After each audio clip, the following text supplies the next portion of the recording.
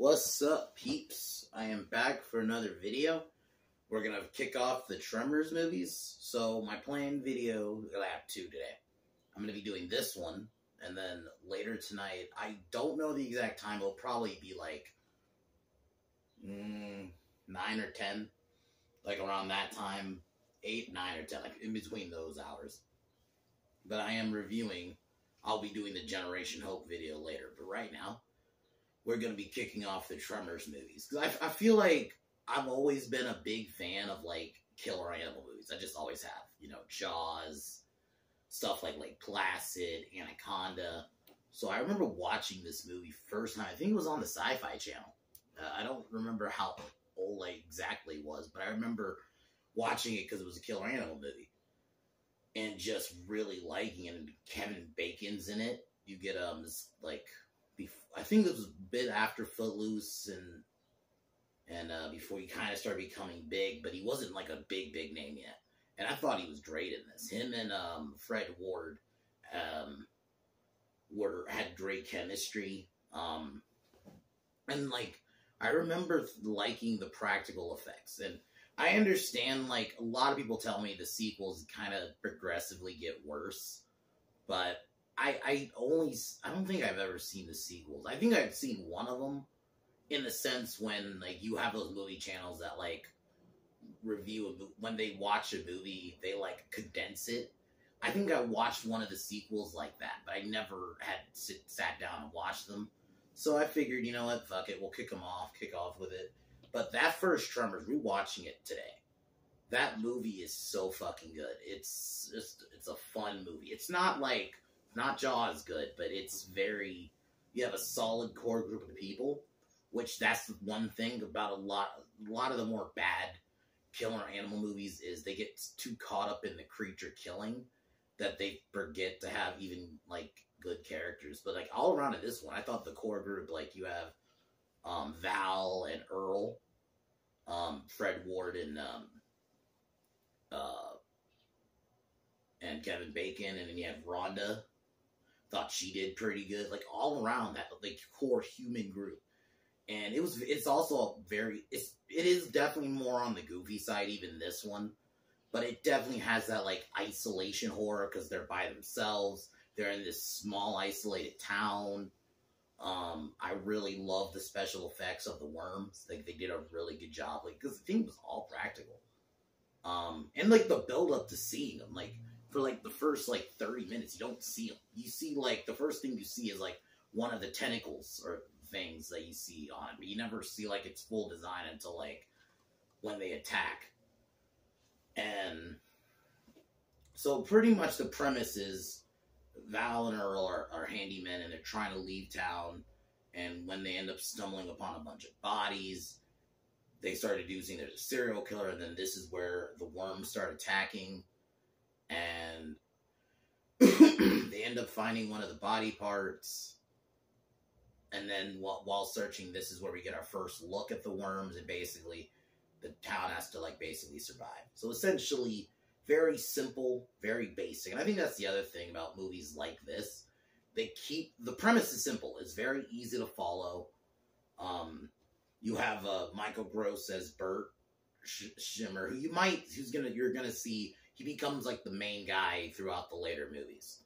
So, definitely, I'm happy to dive into these movies. 'Cause even, like, yeah, like, I understand, like, I hear, like, the first 3 or 4 are fine. But, like, they kind of get worse after that.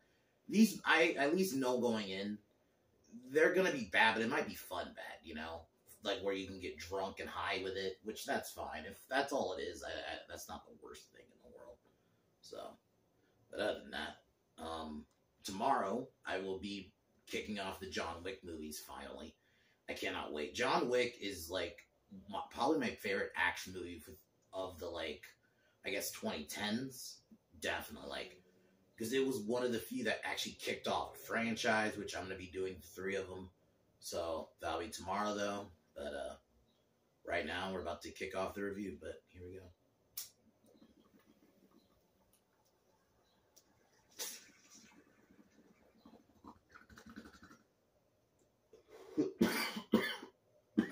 So the movie opens up. We're introduced to Val and Earl.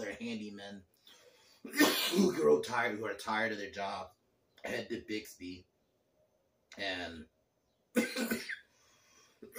traveling, they end up finding a body, but they don't know what happened. So the town, I think Doctor deemed it, the guy died of dehydration.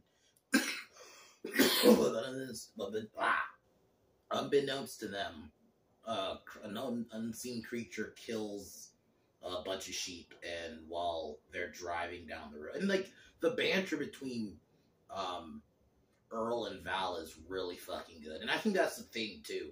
Like, it's the same thing with Jaws. On like, that's the best example of this, but even in this movie, like, because you're gonna have to have a core group of people to follow. As much as I would love to just watch a movie of the creature, whatever creature, killing people, you do gotta at least have human characters you can at least be like, all right, I can follow them. And I think that's what makes a movie like this, and I mean, obviously the ultimate example of Jaws, so good, is you have the core group of people. Granted, it starts off mainly these two until like they go into town. So while they're out, they find a decapitated head. They think like a serial killer is on the loose. They try to warn some construction guys, but the construction guys don't believe them. They say, oh, they're pulling our chain. And then they get killed by an unseen creature that fucks up the ground. And while Val and Earl try to get out, they crash into something. And this is where we kind of get, not our first full look at it, but we see a part of it, part of the worms.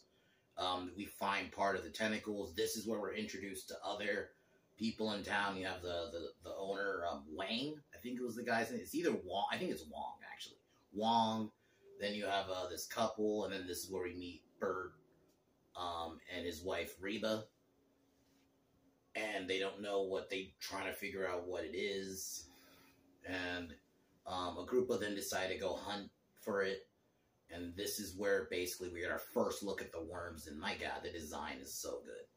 You know, because it's iconic, because I think they go with this design for a lot of the sequels. Is that's what the worms look like. And I think that's the thing about movies like this. If you're gonna do a horror movie, monster, creature, animal, whatever, you gotta have an iconic design that's gonna stay with people. And the worms did it. You know, like just like the the Jaws shark, even the Anaconda movie. That Anaconda specific design was for that movie. You know,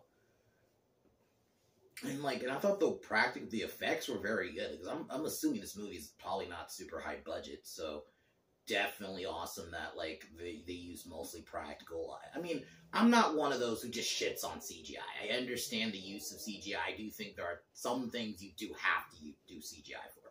There just is, but at least not heavily rely on it. It's always nice to watch some great practical.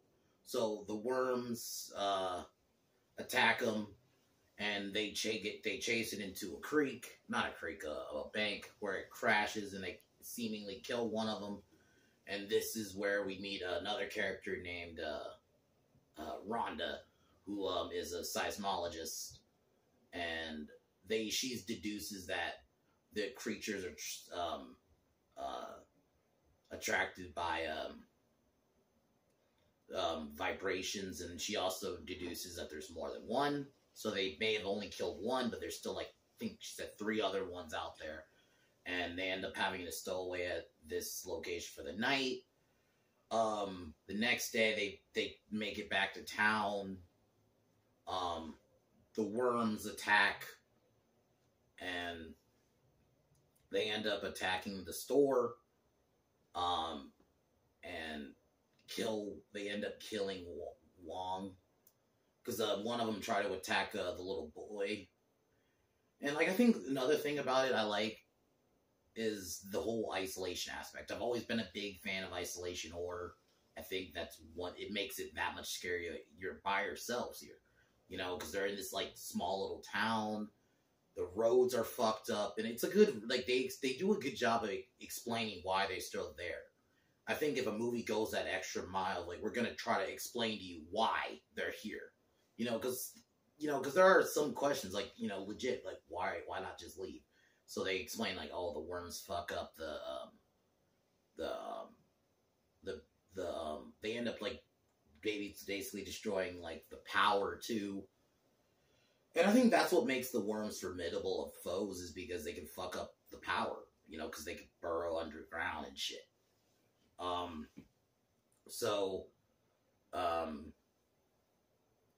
The worms end up attacking, and they end up killing Wong. And while Bird and his wife run down to the cellar because they're trying to make weapons, Worm attacks them. They end up killing it by shooting it to death, and then they create some pipe bombs while Val, Earl, Rhonda, and then some of the other crew have to climb on top of the building to basically avoid being attacked by the worms. And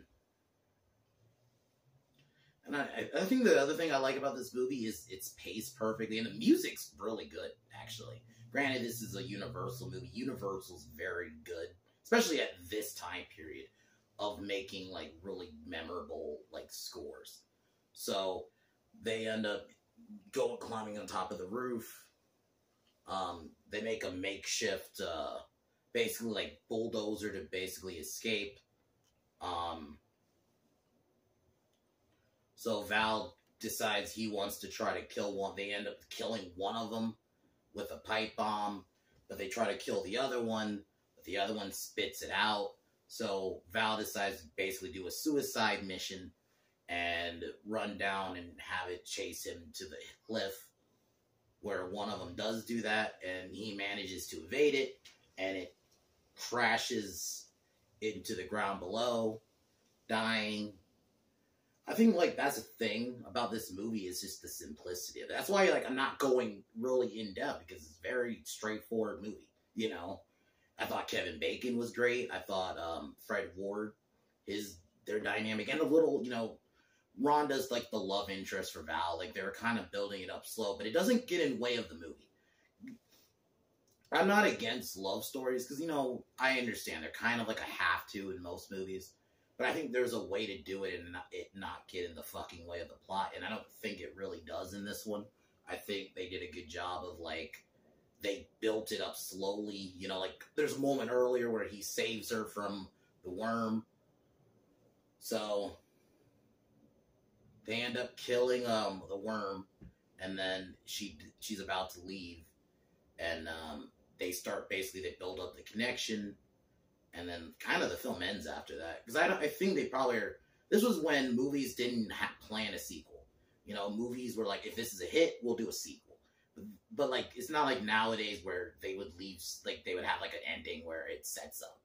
And honestly, I kind of prefer it that way. You don't always have to set up for a sequel. You can just end it in sequel's happening. Because that's how a lot of the time it was. Movie ends... Sometimes they know going in if it's like a trilogy, a planned trilogy, but for the most part, a movie like this, probably, they didn't know if they were going to get a sequel. So they just, like, we're going to do this as like a one-off story, but if it does well, it gets a sequel, and it did, so I think that's fine. But this is an awesome movie. The core group of people, there's even some kid actors in there that aren't annoying. I think the special effects are great. Just an all-around very simple story. If you've not seen Tremors, I would recommend it. Yeah, it's a little bit on even the first one is a little bit on, like, the B-movie side, but there's nothing wrong with that. It's still a great movie, and Kevin Bacon's great in it. Like, I think he's, like, the biggest. In terms of the human characters, he's the highlight. Granted, I think Fred Ward was great, too. Like I thought all-around the core group of characters was really good. Like, it sucked when Wong, the store owner, died. I thought that was pretty sad. And even, like, the moments where the worm is hunting and you see, like, those little vibrations on the ground are fucking cool. You could tell there's a lot of, like, not callbacks, but, like, homages to old school, like, well, not just I don't even just say Jaws, but, like, those old school, because after Jaws, there was a lot of, like, killer, like, animal movies, so, which I thought this was a perfect example of one, and Bert's an all-around great character. And then, another thing, there were strong female characters. There's two of them. There's the main scientist girl, Rhonda, but then Bert's wife, Rita, and she's, she's good with guns. She knows how to build bombs. But it's just natural back then. But anyway, this movie is an all-around awesome movie. I would heavily recommend it. I haven't watched 2 or 3, so I can't really say right now. But I'm going to watch Tremors 2 next week. So next Tuesday, I'll be doing that. So, but if I were to give the first one out of 10, definitely a 9. I would heavily recommend it. It's an awesome, just watch it for just like the special effects. The effects for the worms are great. Like I don't think, and I'm watching it on like a 1080p really good quality TV. So it's like, they're even like really good movies. Sometimes you could tell when something's like the effects are kind of wonky. I didn't see any moment like that in this movie. Like I felt like it looked really good, largely. So, and the dynamic between the characters is great. So, but other than that, I'm gonna cheers to this movie, and yeah.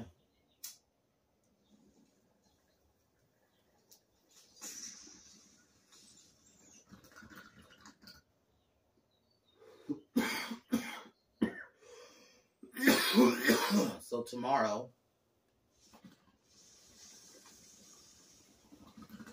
I'm going to review John Wick 1. John Wick 1. I wish I watched it. I unfortunately didn't watch it when it came out. I remember it when it came out. It was 2014. And I didn't see it when it came out. I don't know why. Something didn't compel me to. But when the second one came out, I remember, because I was going to see it, I decided to watch the first one. And I'm like, oh my God, I missed out. Because this movie is easily probably the best action movie of the 2010s. Because at that time, you didn't really get a lot of action movies. At that point, that's when like the comic book superhero movie craze was kind of going. So that almost like took that void for action. Besides like some stuff like Mission Impossible, you had like the Expendables in the early 2010s, but that was it. So it was kind of nice to get something that was new. And the fact that it was just a simple revenge premise about a man's dog getting killed and he wants to get payback for it. And this is a movie that pretty much revitalized, I would say, Keanu's career, because I don't think he was really doing much after that or before that. He did do a really dope samurai movie like a year before, which I might review at some point, 47 Ronin, but this movie heavily revitalized his career, and that's what made him like decide, you know what, I'm going to come back. So definitely going to finally review this movie. Probably wish, I was kind of dragging out the Keanu stuff before we got to him, but yeah, it's time. So, but that'll be tomorrow. But other than that, as normal, fuck Warner Brothers, fuck Disney, fuck LeBron, fuck Colin Kaepernick, fuck Seth Rogen, fuck Kevin Smith, and fuck the Biden administration. I'll talk to y'all tomorrow. Not tomorrow. Talk to y'all actually later tonight. Peace!